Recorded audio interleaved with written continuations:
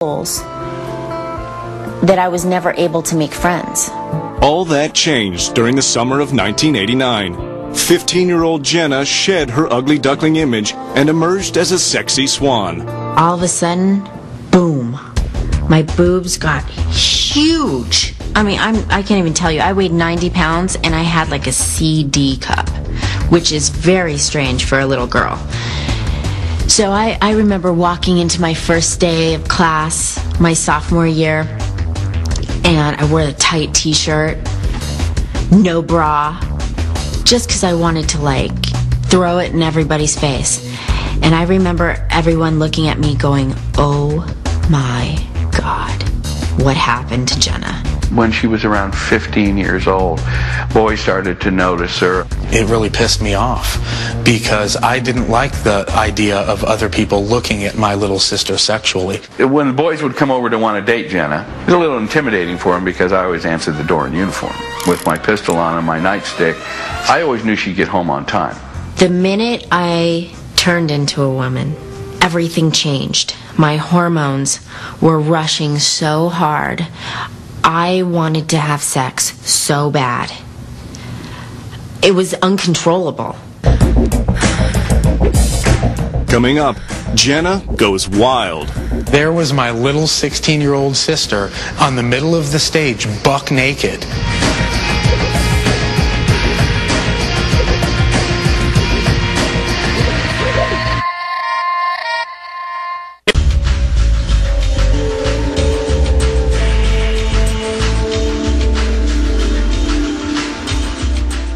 By 1989, 15-year-old Jenna Mazzoli was a vixen in training.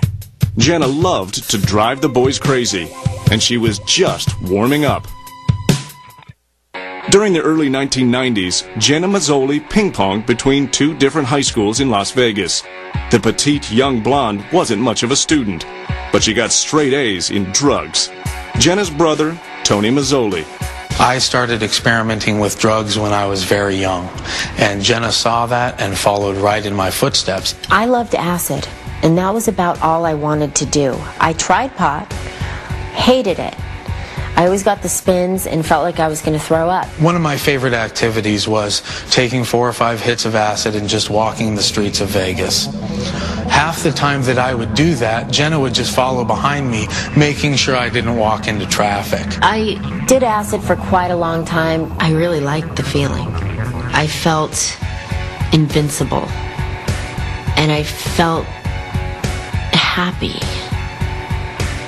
And that was a departure for me, because a lot of my life, I've been unhappy. I handled Jenna's experimentation with drugs probably like any other father would. I disapproved of those things, especially since I was a police officer. Still, 15-year-old Jenna had the tough cop wrapped around her little finger. My dad always loved me so much. It felt so good for me. He always put me on a pedestal. I was very protective of Jenna, probably because I had lost her mother, and she reminded me of her mother so much. My father had a very hard time connecting with me because I looked so much like my mother. I acted just like my mother, and he was always afraid of hurting me because he didn't want to hurt my mom. I nicknamed Jenna Heartbreaker because every time I looked at her, she broke my heart. Jenna also broke the boys' hearts. My life was completely different after I lost my virginity. I felt like a woman for the first time in my life. And it felt like, I know it probably sounds weird, but it felt like it was my calling. I felt like it was something that I was good at, because I had this effect on men. Jenna soon learned how to channel her raw sex appeal. One summer day in 1990, the flirtatious 16-year-old caused a near riot at a local racetrack. I took her to a bike run right outside of Las Vegas. And they were having a wet t-shirt contest. I was like, okay, I'm going to do this. I've got a rockin' bod. I'll win it. When Jenna would see a contest, that means Jenna will get the trophy. So I enter it, and the guys that were standing around, they were like, well, you want a shot before you go up? I'm like, okay. Do a couple shots, and that alcohol started going through my veins, and I was like, woo! Clothes coming off. And I looked over, and there was my little 16-year-old sister on the middle of the stage, buck naked. No underwear, nothing, holding the trophy and laughing. I remember my brother bum rushing me. What are you doing? Are you insane? And I said, I just won $500. It's like, right on! High fives all around. Jenna's rebellious streak also led to her first serious romance. I met him when I went into his tattoo shop, and I had wanted to get 2 hearts on my butt. And he did those hearts. And that's how our relationship started. Jenna's derriere tattoo would one day be legendary to her fans. But it took aspiring tattoo artist Tony Mazzoli to add the finishing touch. My brother tattooed Heartbreaker around it. I didn't want just hearts. I had to be different and extravagant, you know? Make a statement with my ass. What a little snot she was when she was in her teen years. This girl wore me out. I mean, she was in trouble all the time. Jenna was indeed a wild child and couldn't wait to escape from the protective custody of Officer Dad. In the fall of 1990, the high school junior busted out. I left my house when I was 16 years old because there was so much anger inside of me. I was angry that no one realized the pain that I had gone through in my life. No one cared to know. Except Jenna's new boyfriend, or so she thought. I moved in with him. God, what a bad decision. That was the beginning of the end. Little did I know that I was stepping into a world of drugs, sex, and dirtiness. 17-year-old Jenna didn't exactly go kicking and screaming. She agreed to pose while her boyfriend snapped provocative photos. Jenna then applied for a gig as a dancer. I wanted to realize my dream of being a showgirl just like my mother. I had a fake ID. My only problem was I'm only 5'6".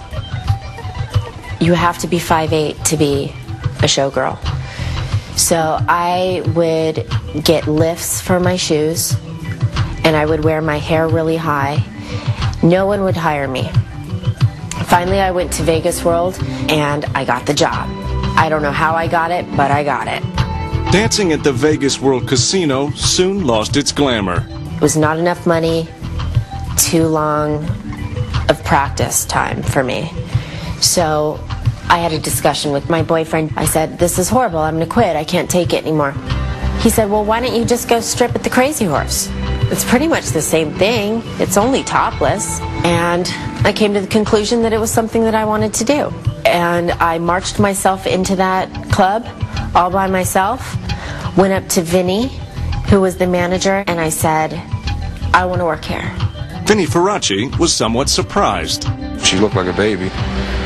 So she showed me ID. He said, how old are you?